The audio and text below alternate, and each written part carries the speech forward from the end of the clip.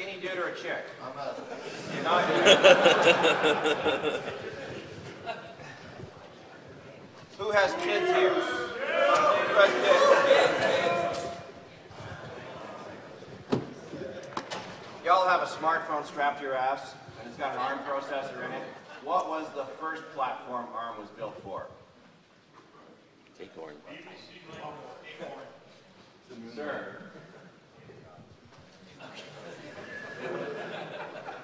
This is the alt control hack threat modeling card game. Hey, what was the answer? Acorn. Acorn, the BBC microcomputer. One more, duck. Oh, shit, I suck at baseball. Are we good? AV? Are we good back there? Okay. Robert Graham is going to talk to us about defending the internet at scale. What a scale. Have a good one. So good morning. What my talk today about is scale. And whenever we talk about scale, we often use the word instead performance. And there's actually a very difference between performance and scale. What this graph shows is the typical Apache problem. Apache, the more connections you establish with an Apache server, the worse the performance goes. So if you've got an Apache server that has very short PHP transactions, if you're going at 1,000 connections per second or HTTP hits per second, at any point in time, the connections only last a couple seconds. So you're only going to have a couple thousand established connections with the server at any point in time. But let's say you convert that server to something that does long-term downloads, where connections last 10 seconds or 20 seconds. Now if you're doing 1,000 connections per second and you've got 10-second long transactions, you're going to have 10,000 connections open. And in terms of performance, this shouldn't make a difference how many connections are established. It should be the same number of bytes per second or requests per second that you handle. But in fact, Apache's performance, it drops off a cliff. It basically fails. So, and this is something that hackers have used for almost 2 decades now, just establish a lot of connections with the server, and then the server goes down. That's what happened like in the Aaron Schwartz case, where he just did a lot of downloads and had a lot of simultaneous downloads, and Apache couldn't handle it and it fell over. So let's say I've got an Apache server. It's handling 5,000 connections just fine, but I want it to handle 10,000 connections. What do I do? Well, maybe I'll just upgrade my server to twice as fast or twice as many CPU cores. Because if I'm handling 5,000, doubling the speed should give me 10,000. But this is in fact what happens, is I don't get double the scale. I get double the performance, so the performance goes up, but the scale only goes out to a little bit. I'm only getting 6,000 connections for doubling the speed. The same thing happens if I double it again to 4 times as fast, or 8 times as fast, or 16 times as fast. 16 times as fast, the performance is off the graph. It's way more than I need. But yet I still haven't solved my problem of handling 10,000 connections.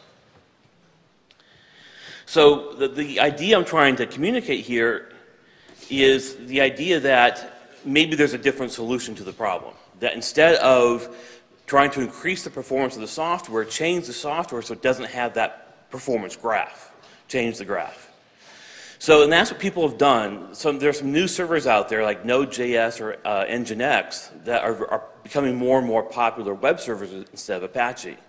And this line shows their scale. Is whatever scale, whatever performance they have, doesn't change that much depending upon the number of connections. In fact, the servers may be quite a bit slower. So I might be running that server, an Nginx server on my laptop, and so it's going to be a lot slower than a high-end server running Apache. But yet, as I do scale, their performance, the Nginx performance, doesn't drop off the graph as fast. So at 10,000 connections, the laptop is actually faster than even a 16-core server. So that goes back to my original point about performance versus scalability. These are our orthogonal concepts. Performance is one direction, scalability is the other. So if you remember one thing from the presentation is that scalability and performance are these orthogonal things, and they don't mean the same thing. If you're talking about scalability, you shouldn't be using the word performance. So who this talk is for? For the most part, it's for coders. It's for how do I develop software myself to make it scale? Or I've got a problem with my software, it's not scaling, what do I need to do to change it? It's also for everyone else. We have this idea, we're managing our networks, and this idea of what our hardware is capable of. And there's a lot of rule of thumbs that are false. With all of our experiences with Apache, we tend to think, well, inherently a server can only handle a certain number of connections. But in fact, it can handle a lot more because it's Apache's problem, it's not the hardware. So when we buy hardware, spec for hardware, we need to know what the performance capabilities actually are. So this talk is not about Apache. Apache is the problem that was worked on 10 years ago in a project called C10K. This was back when they said, hey, look, Apache fails at 1,000 connections. What do we need to do to make things scale? And that's the C10K problem. Let's do what we need to do to reach 10,000 concurrent connections. This talk is the next sort of level. I call it C10M just to reflect the old problem. And that is how we get scalability in the future with things like IPv6 and as the internet grows. The problem I'm going to talk about for scalability is the kernel. So I'm going to talk a little bit about the Unix kernel, where a lot of today's scalability problems come from. I'm also going to talk about the primary solution that C10K came up with, which was using asynchronous programming. But those really aren't the focus of my talk. My focus of the talk are the next 3 points of the scalability problems that come with handling packets, scalability problems that handle with massively multi-core servers, and the scalability issues with memory. Then we'll get to a little question and answer session. So actually, I had 6 sections of my presentation. It was like 150 slides, and I realized I couldn't cover it. It's like 2.5-hour presentation. So in the slide deck, there's 3 other sections here that when we post the slide deck to the web, you'll have these other sections, but I'm not going to cover them in the talk. So let's talk about history. So back when we had clay tablets, we had Apache. And the way Apache worked was we'd use a CGI interface, would spawn a process and handle your connection and kill the process. And that didn't work, and so people came up with this idea of what do we need to do to change things to reach 10,000 concurrent connections. And there were 2 basic problems, and both of them, to start with, were in the Unix kernel. The first one was with threads, or processes. We launched a process to handle each TCP connection, so 10,000 connections meant 10,000 processes, or 10,000 threads. And what would happen is that every time a packet arrived, it would walk down that list of all 10,000 processes in the kernel to figure out which thread needs to handle that packet. So the more connections you had, the longer the list they had to traverse. And this is sort of a classic order of n squared problem. Well, whereas n is actually number of packets or level of traffic times the number of concurrent connections. The other problem was, well, we know how to do web servers, and I'll mention that later, without using a thread per connection. We can actually just have a socket per connection and use the select call. Select is a function call in Unix, or the poll function call. But we had the same scalability problem, is it would walk, when you give it a list of sockets, of 10,000 sockets, representing 10,000 connections, it would walk the entire list. So the longer that list got, performance would drop off the chart. And in both these cases, whichever way you designed your server, you would still have that graph of performance dropping off a cliff. So the first solution was to fix the operating system kernel. You change the thread scheduling, and Linux did a lot of work with this, so that it's constant time. That it takes the same amount of time to switch from one thread to the next, regardless of the number of threads in the system. The other one was to come up with a new function call, or a new API, called epoll. Epoll works like the traditional poll in sockets programming, but it's now scalable. It takes a constant amount of time to switch from one socket to the next, reading packets, without having to walk that entire list. But the real problem is even though they fixed the thread scheduling, it still didn't work with threads. You really had to go with just polling off the sockets. And this is a technique known as asynchronous programming, or event-driven programming. And there's a lot of web servers now that use this, like Node.js, Nginx. Nginx, by the way, is spelled N-G-I-N-X, and Light HTTPD. So when you go to these massively scalable systems like Twitter's front end or YouTube or Google, it's using these scalable servers and not Apache. Oftentimes they're just caches in front of Apache, but the front end has to be something scalable. So the solution of C10K, it's taken a decade really of moving away from Apache to scalable servers. And in the last couple of years, we've seen a faster and faster transition from the old Apache non-scalable model to scalable servers. And so this is a graph from Netcraft of the million most busiest sites, where Apache still dominates, unfortunately. But we're seeing the rise of, in this case, Nginx, but not just Nginx, but the other scalable web servers as well in the other category. But that's the past. That was a decade ago when we had Apache, realized it didn't scale, and now we're moving away from it. What this presentation is mostly about the future. Future internet growth or internet scale. When IPv6 comes along, that means a single home user can establish easily 10 million connections with your server. Right now, a home user can only establish 65536 connections for the number of ports that you can have with one IP address going to your server.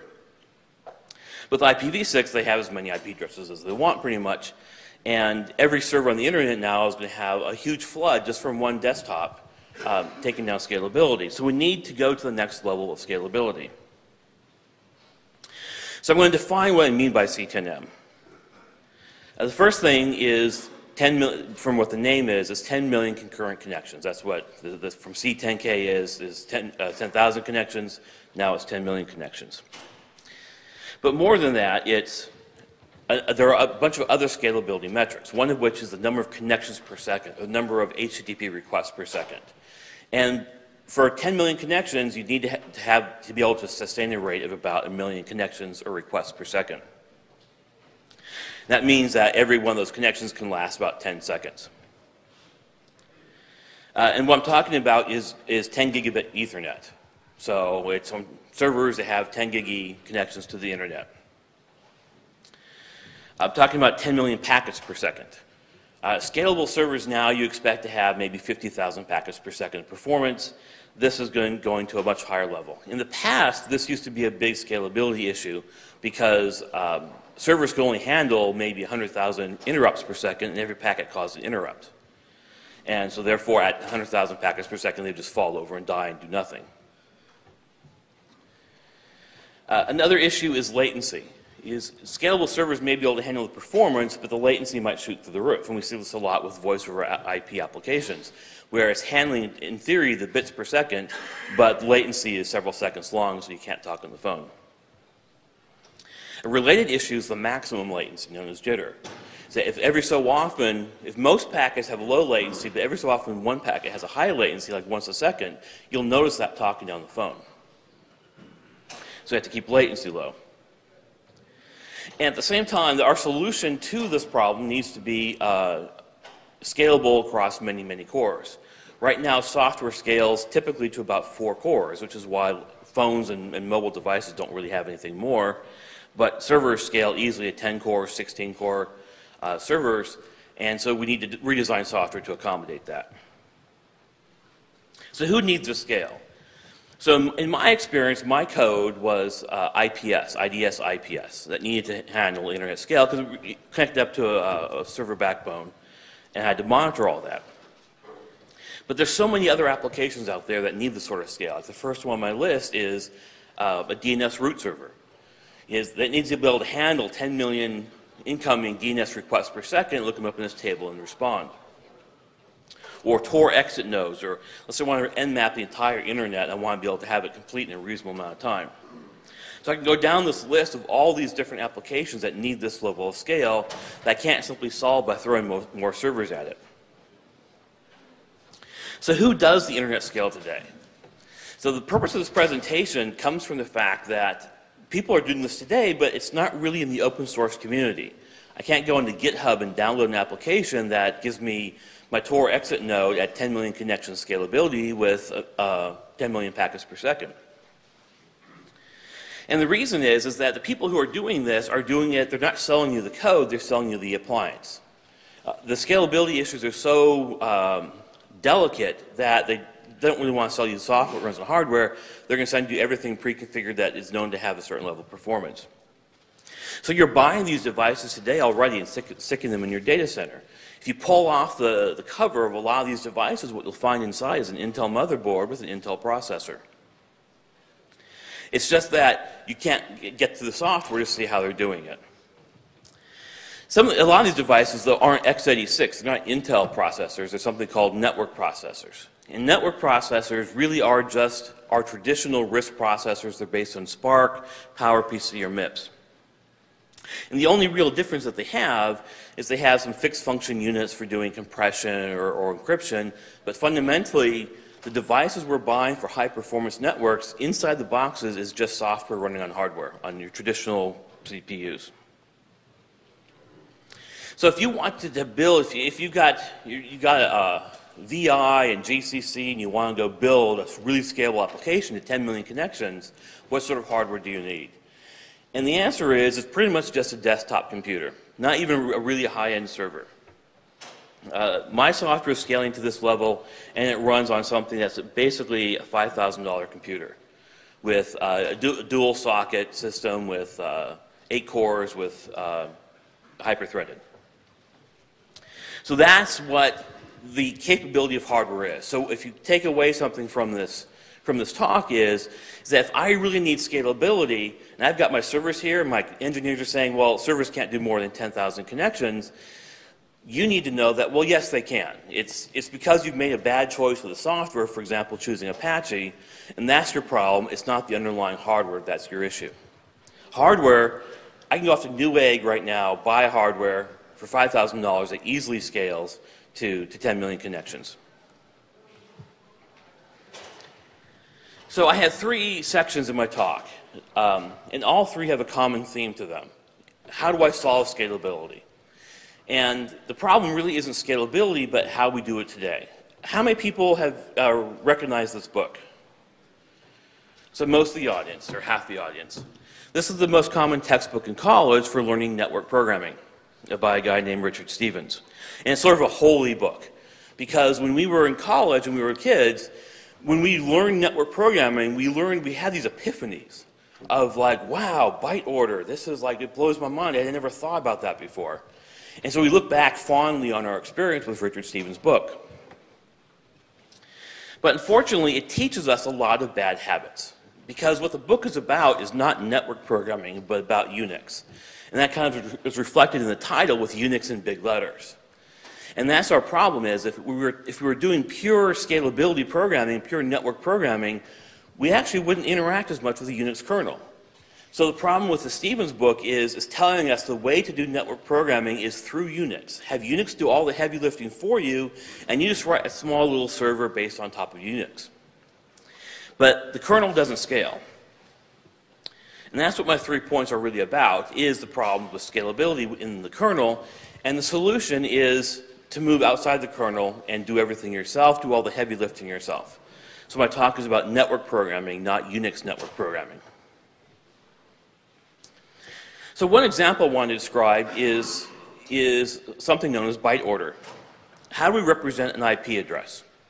And there's 3 canonical forms. So if you go into any programming language, whether it's Java, JavaScript, Ruby, Python, there's only 3 ways we represent an IP address. One is as a string of just 10.1.2.3.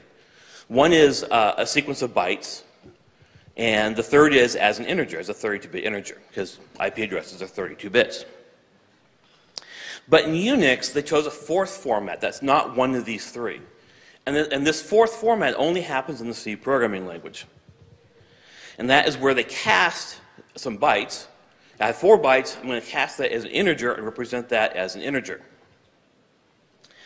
Now, on SPARC RISC CPUs with their big endian format, the variable IP4 is the same as IP3. They represent the same value. But on Intel processors, it's a different value. They swap the bytes. So what happens is there's an unending confusion on when people write code between what Unix wants as a byte order and the 3 canonical correct forms. And this confusion is something that people, the order of bytes is sort of like the simplest concept possible, but one we kind of avoid thinking about, and it leads to endless bugs in code. There's also a problem that on RISC processors, this crashes. When I dereference 4 bytes and it's on an unaligned boundary, the processor will crash. Or the process will crash. So, and this was a solution that they came up with in Unix programming, is we'll have this function that'll take care of the problem for you. So here's if you run the code, and if you run the output, here's the difference between IP3 and IP4, and you can see if the bytes are swapped. The lesson here is that these functions that you learned in your Stevens books, like H2 and S, to solve the byte order problem, it wasn't a problem. If they'd done it correctly, there never would have been a problem, never would have had to deal with byte order. When you program in JavaScript or Java or Ruby, and that's your first programming language, you don't even know what I'm talking about, because those languages always did it correctly. So the solution, that epiphany you had in college about, wow, byte order, it wasn't an epiphany. It wasn't a problem. It was only a problem because Unix made it a problem, and then Unix gave you the solution that really triggered your imagination. Wow, Unix is cool because it solves problems like this. So, as I mentioned before, the solution that Nginx has over Apache and why Nginx scales, or Node.js scales, is because they're asynchronous. And what synchronous is Apache launches a thread for every connection. That means every time a packet comes in, the kernel needs to decide, well, which thread does that packet go to? And so you're using the thread scheduling system as a packet scheduling system, and that just doesn't work, and things don't scale. And so what Nginx does is say, okay, the operating system is doing it wrong. Using a thread scheduler for packet scheduling is just wrong. So I'm going to get away from that. I'm going to do the packet scheduling myself. I have a sockets and a list of sockets. Find out which one has data ready for them because packets have arrived. I'll then read only on that socket, and the function won't block because it will return immediately because there is data, and I'll process it. So the moral of the story of asynchronous is that Apache let Unix do the heavy lifting. That was the wrong solution. With Nginx, Node.js, or light HTTPD, those programs do the heavy lifting themselves. So let's talk about packet scaling. The problem with packets is that they go through the kernel. And this diagram here is a diagram of what happens in the Linux kernel. And you see all these lines going everywhere, accomplishing everything. You got the threads going on, you got packets going on, it's going through multiple layers. And so the network stack is sort of my focus here, and in particular, the tortuous route that packets take to go through the stack. So when the packet arrives, it goes through layer after layer after layer after layer, and finally gets to your application. So the idea is we don't want to let the kernel do the heavy lifting. That instead of going through the kernel with the packets, we sort of bypass this whole step. And the way we do that is we write our own custom driver. That instead of a network driver that shows up with ifconfig, I'm going to write my own network driver, my own driver for the hardware. And the operating system might not even see it as a network driver. It might be device XYZ driver, and it doesn't know what it is.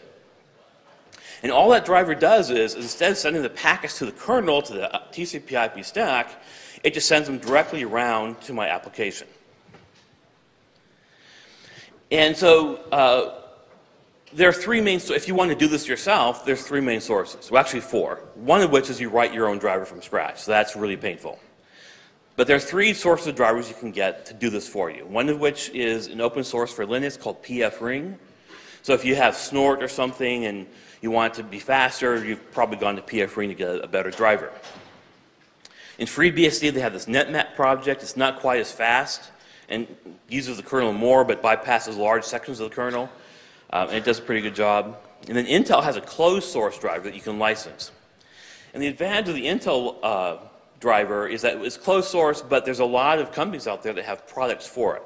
So with PF Ring, that's great for sniffing applications or for lightweight stacks. Let's say I want to use PF Ring to do 10 million DNS requests per second on a root DNS server. And that'll work just fine, but that's because I don't have TCP. If I want TCP/IP, I sort of need a stack. And so there's several stacks available for the Intel driver that are custom stacks that will scale, whereas the Linux TCP/IP stack won't. So how fast do these drivers work? So Intel has a benchmark where they're getting 80 million packets per second. This is 80 million packets received and then retransmitted per second on a fairly lightweight server. And the thing about the Intel driver is that it's going through user mode. So it's shipping the packets all the way up to user mode, making a decision, and then retransmitting all the way back out again. And that takes, if you look at the processor, their benchmark was on an 8-core CPU, that's 2 gigahertz. So that comes out to 200 clock cycles per packet. Their benchmark is actually kind of unfair. They're benchmarking against the Linux bridge mode, which keeps all the packets in kernel already bypassing most of the kernel anyway. To get packets in Linux up to user mode, like receiving UDP and retransmitting UDP, Linux doesn't do more than 1 million packets per second. So the difference in performance is really 80 to 1 of using your custom driver that's bypassing the kernel versus going through the Linux kernel. The math here is in my C10M, I only propose 10 million packets per second.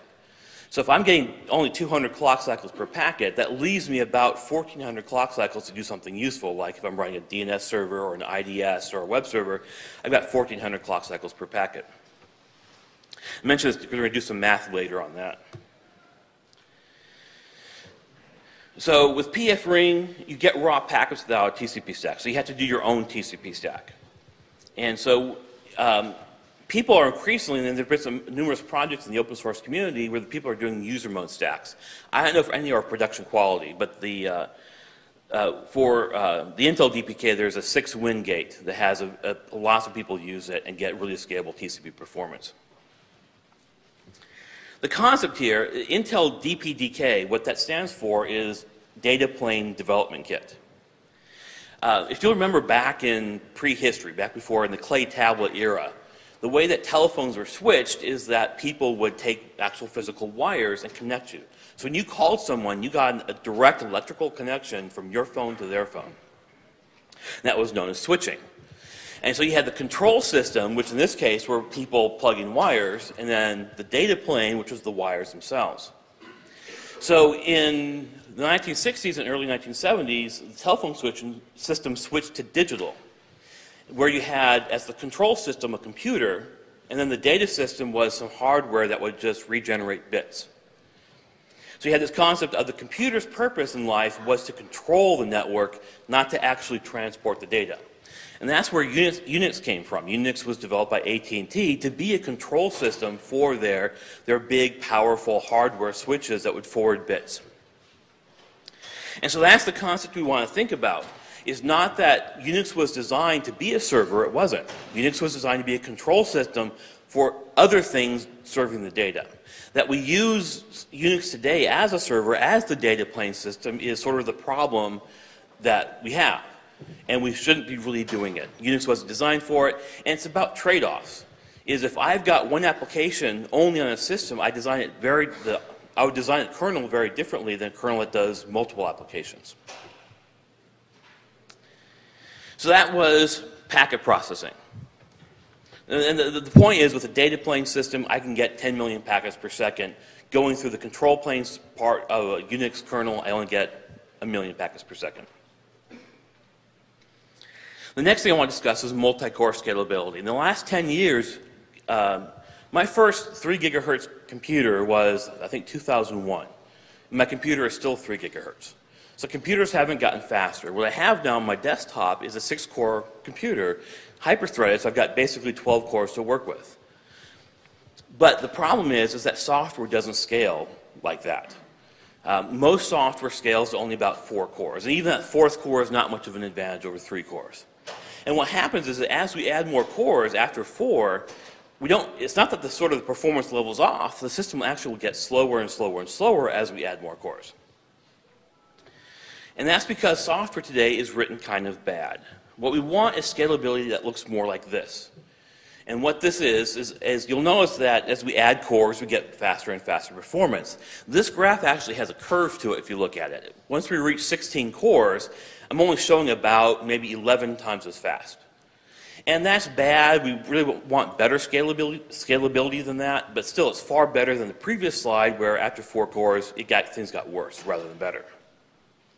So we want software that when we do our benchmarks, as we add cores, whether it's a DNS server, an IPS, a web server, a caching server, a Tor exit node, I go faster the more cores I add. So the thing about multi-core programming is it's not multi-threaded programming. When we learned code, we learned it with concepts from the Unix era, from the 1990s. Back then, we only had 1 CPU per computer for most all computers. The idea of multi-threaded software back then was that we had multiple different tasks all running on 1 CPU. It was multitasking. And when they needed to interact is when we learned how to do the multitasking or multi-threaded programming. But today, we have a very different system. We have an application, a network application we want to write to dedicate most of the box to one application. And our problem is how to spread that application across multi-cores. So instead of many tasks on 1 core, it's 1 task on many cores. And the problem, the scalability issue comes along with how we do synchronization. When 2 cores or 2 threads want to access the same data and manipulate it, one has to stop and wait for the other. Otherwise, if like one person reads 5, and they're going to increment it, one core reads 5 from the memory and increments it. The other core reads 5 from the memory and also increments it. So they both have the value of 6, and then they both write the value back to memory, and we get 6 in memory, even though we incremented it twice, and it should be 7. So the synchronization we all learned in school, thread safety is really, really important. We had this epiphany like, oh my God, thread safety is a hard problem. I need to let the Unix kernel do it. And that's where we had features like mutexes or critical sections or semaphores, where I call a system call in Unix to say, hey, I've got 2 threads trying to access the same thing at the same time. If they conflict, I want you to stop one thread and let the other one continue. And that's a lot like the stoplight shown here in the picture, is when you have traffic in both directions, one side has to stop while the other goes. But what we need for scalability, and that's what you lead to the problem that around 4 cores in most software, most of the cores start waiting. And this transition in and out of the kernel starts eating up more performance than you're gaining. So what we need to design is an architecture that works like a freeway. When the crosswise traffic, both sides of the traffic get to continue all the time without ever stopping. And there's many ways of doing that, so I'm going to cover those ways. I consider the Linux kernel when you do the ifconfig. And what you see here is a picture from a Linux kernel where it counts the number of packets received, number of packets transmitted, and well, and drop packets, but those are all zeros in these counters. So I've got a multi-core kernel in Linux with trying to monitor the statistics in the traffic. And as I mentioned, if all the cores is trying to just add to the number of packets received, it'll corrupt the value occasionally and not count the number of packets correctly. So how does Linux do that? Well, in the past, what they would use is a semaphore. Is they would, when 2 drivers tried to update the same packets received counter, they would stop. So the idea was to you maintain multiple statistic counters. Every core maintains their own packet counts. Now another core, when you actually do ifconfig, goes through all those counters per core and adds them all together and gets a number. And this doesn't give you a corrupted value. It gives you always a correct value. So there's a number of data structures like this that require no synchronization. And you just have to change your problem a little bit. You don't need to synchronize. Another solution is called atomics. is there are certain instructions in the CPU that you can access from, like C, where they're guaranteed to be atomic. So on x86, you have this lock prefix you put in front of an instruction, like an add, and it's guaranteed to always never conflict. And it's expensive, so you don't want to do it for every transaction. It's like about 30 to 60 clock cycles, but it means both threads really proceed at the same time without conflicting. Now, the key word you want to Google after this presentation is something called lock-free, or lock-free synchronization, where people have created whole data structures like hash tables and linked lists and stuff that thousands, and there's this Azure system, had 1,000 processors working in the same hash table. We can resize the hash table, you can insert and remove items at really, really high speeds by all threads that never have to stop and wait for each other. And it's really a cool thing. And so when you build your software, you don't necessarily want to do this yourself, you want to use the tools created by others. And you don't want to do it yourself because you should be afraid. And here are some terms you want to look for, like the ABA problem or the memory model problem, of why that it may look good to you what you're doing, but you really should look at what maybe an academic solution has where someone else has actually studied the problem and solved it. If you really want to get into lock-free programming, these are the sort of terms you want to Google and look at and see what the problem is and how you need to solve it. It's not just synchronization. Part of the problem with building scalable across cores is how do I write my threads?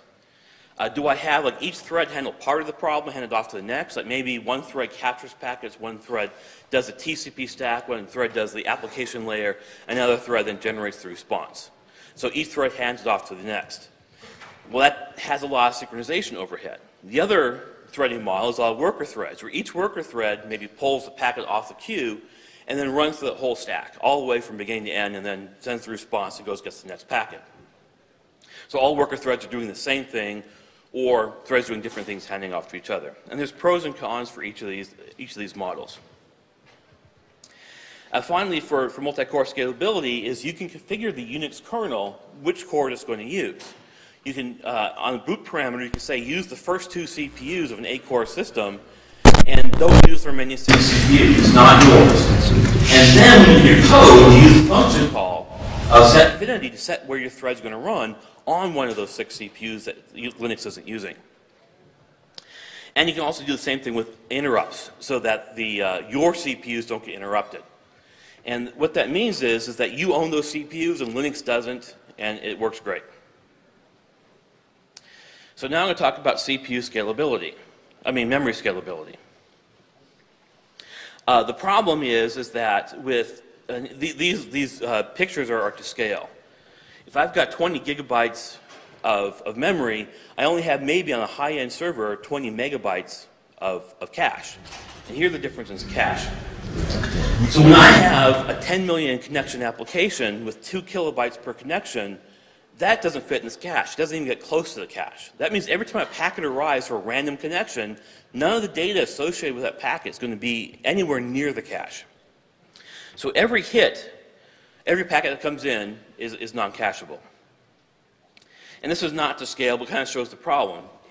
CPUs have cache for high-speed access to memory, but when it's not in the cache, it costs like 300 clock cycles to go out to main memory. And during those 300 clock cycles, it's just sort of sitting there twiddling its thumbs doing nothing. So let's talk about our budget. If I've got 1,400 clock cycles per packet, and that was back in the original Intel benchmarks, and it costs 300 clock cycles for a cache miss, that means I've got 4 cache misses per packet for my server, for my application. And so that's a problem. So in Linux, just the very basic optimal approach, path for the system is it goes to a hash pointer, it then goes to the TCP control block, then it goes to the socket entry, then it goes to the application layer data. And that's my 4 cache misses right there. Then I'm done. And so the strategies you have is when you think about this problem, well, how do I solve this problem? Well, instead of having a separate chunk of data for each of those issues, why don't I just co-locate them all together into one data structure? So allocate my TCP control block with enough space to also put my socket structure in there, and then enough space to put any application layer data.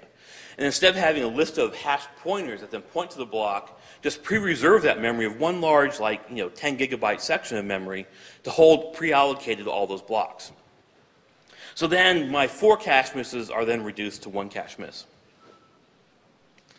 One issue, so when we talk about memory, there's a lot of other issues that we have to deal with. For example, we know that Unix does paging. Like when I had virtual memory, page to disk, blah, blah, blah, memory protection, how does it all work? Well, we sort of just ignore it because it doesn't really impact us. But when we talk about scalable software, it does.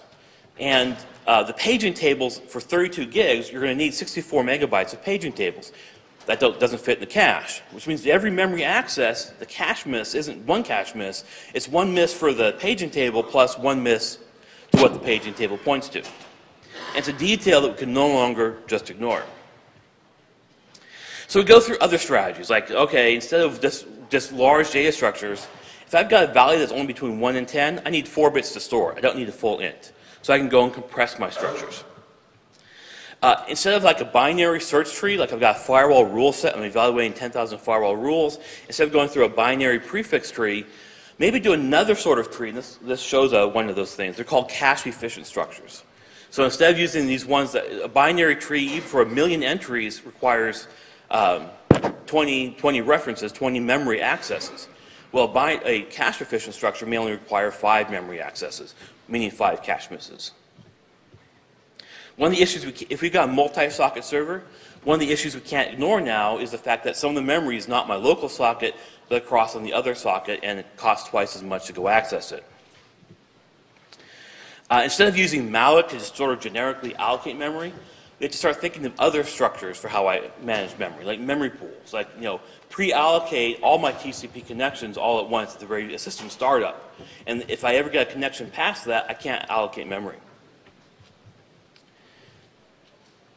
One issue with processors is they're multi-threaded. That the processor itself has its own idea of a thread. And Intel processors can run 2 threads per processors. Network processors or Spark processors can handle often 4 threads. And what that means is that when the processor stops, they can only actually execute 1 at a time, essentially. But when it must stop and wait for memory, the other thread can continue. And that sort of masks your memory accesses. And you should take that into account when doing your stuff. There's something called huge pages. And what huge pages are is it reduces that page table size. So it skips the last step of doing paging so that your application layer can handle large parts of memory and not have to go through the extra cache miss from the page table. But to make that really work well, you need to reserve that memory in Linux at the very start. So here I'm getting to the end of my presentation, and I want to take a look at what I've covered. And what I've covered is the fact that I've got some network adapters. If I go through the kernel, they don't really work all that well. I've got some CPUs, but if I use the traditional kernel mechanisms to coordinate my application, it doesn't work that well. Then I've got memory that I have to do some special stuff to make things work well. So the solution in my presentation is about is taking those 2 adapters away from Linux. And now I own those adapters. I put my own driver on them. They no longer appear in ifconfig. I do the same thing with CPU cores. At system startup, I use the max CPU setting. I give Linux the first 2 CPUs. I own the remainder of the CPUs. No interrupts will happen. Nothing will happen on those CPUs that I don't allow. I do the same with memory. At system startup, I tell it to allocate most of the memory for huge pages that will allocate in my application on startup. And so what I've gotten is, going back to that model, back with that picture of that switchboard, I've got the control plane, which is what I've left to Linux. It's in the blue part in this diagram. And then my code, all in the green part. And none of that code, after startup, none of it actually ever interacts with the Linux kernel. There's no thread scheduling, there's just no nothing. No system calls, no interrupts.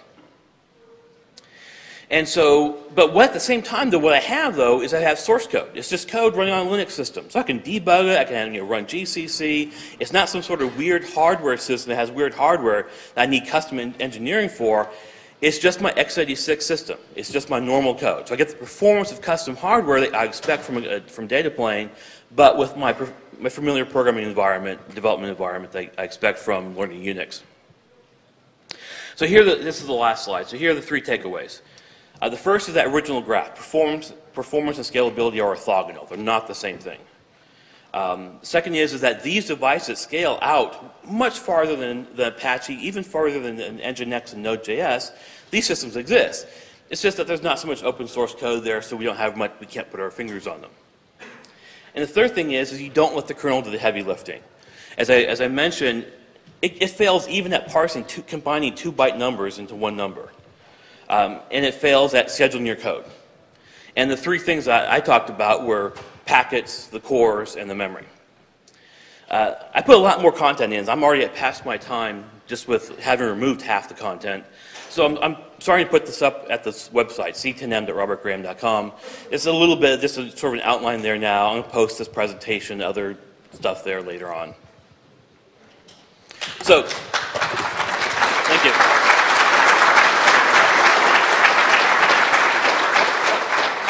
So we have 10 minutes worth of questions.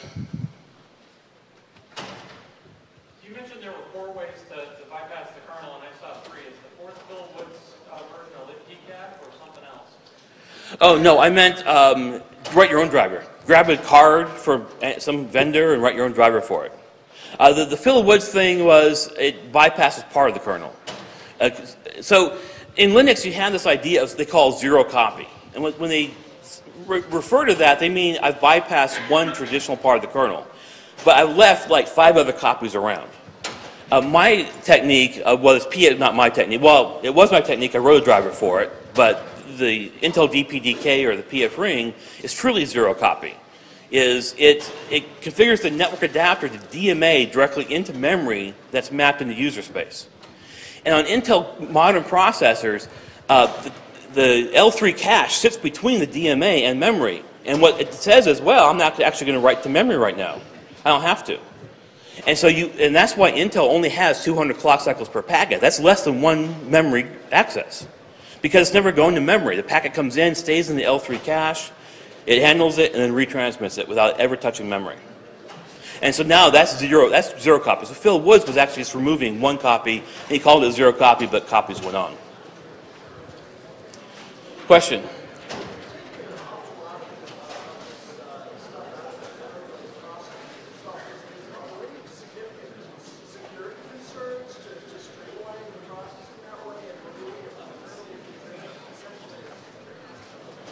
So the question is are there any security concerns?